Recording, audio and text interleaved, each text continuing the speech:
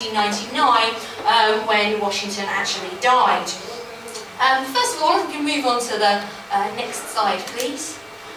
We need to talk a little bit about what medicine was like at the time of Washington's death in the 18th century. So here we have an image by Thomas Rowlandson on contemporary medicine. This is really around the same time as Washington died. And shows there were some people who were very sceptical, really, about the state of medicine in the 18th century. What's actually going on in this image is this is the doctor here feeling the pulse of his patient and saying your pulse is in a better state, 7 or 8 drafts more will settle you.